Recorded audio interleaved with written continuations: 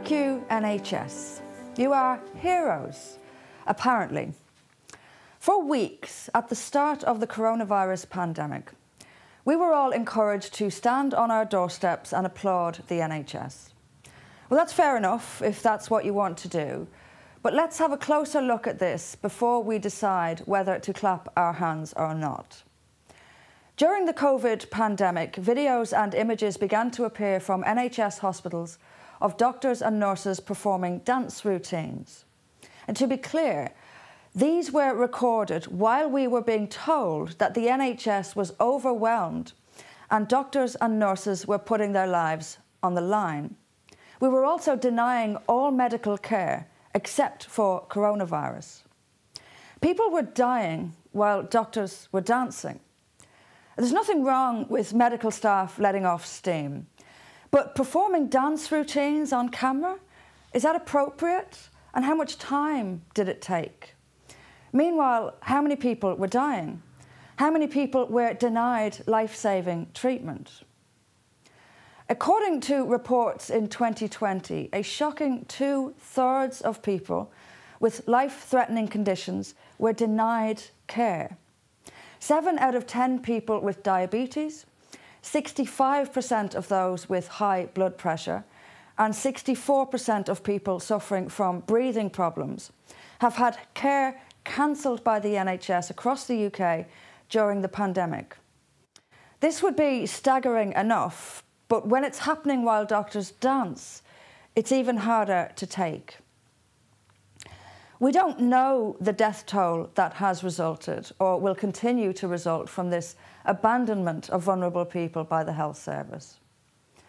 Now we're in late 2021 and much of the COVID crisis is supposed to be behind us. Has NHS treatment improved? Don't bet on it. Let me tell you just some of the stories I've heard from individuals that have contacted me in just the last few weeks. 1. An elderly man with dementia goes missing in an Essex hospital for 12 hours and is only located by his own daughter. 2. A young woman on lifelong asthma medication is now denied this medication going forward. They're just not going to give it to her anymore. 3. A 7-month wait for an MRI scan following a mini stroke. 4. A patient refused an in-person appointment with a GP because he wasn't vaccinated. And 5, a person chases an appointment after weeks and weeks of waiting, only to be told there was no record of that patient. It goes on and on. Even before COVID, the NHS was starting to collapse under the weight of its bureaucracy and sheer incompetence.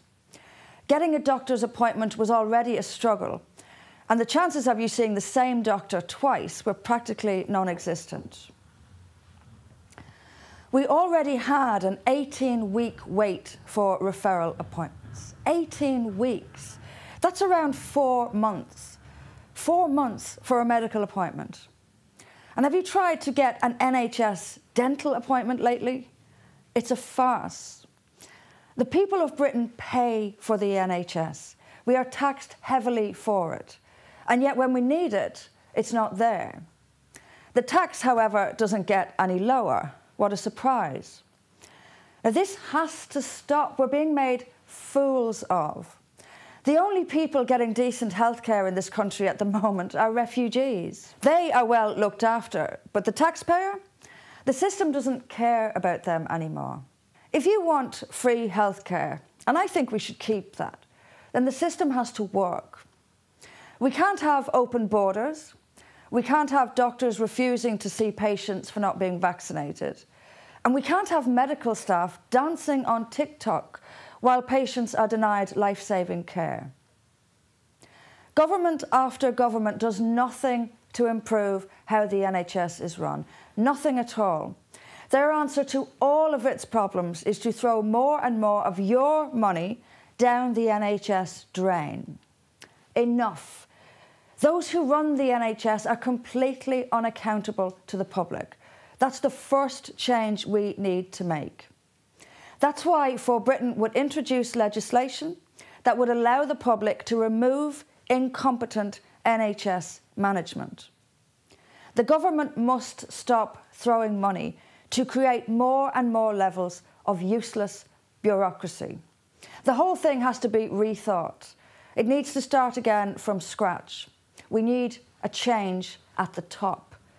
We need to insist that we will not tolerate more of the same. In other words, we need to vote differently. If you want a working NHS, vote for it. Vote for Britain. Thank you for watching. If you would like to stay updated with all of our latest videos, please like the video below and subscribe to our channel. As you probably know, For Britain is shadow banned on most social media, so it's really important to like and share our videos in order to get our message out. Thanks again for helping us to fight back. Thanks again for helping us to bring back Britain.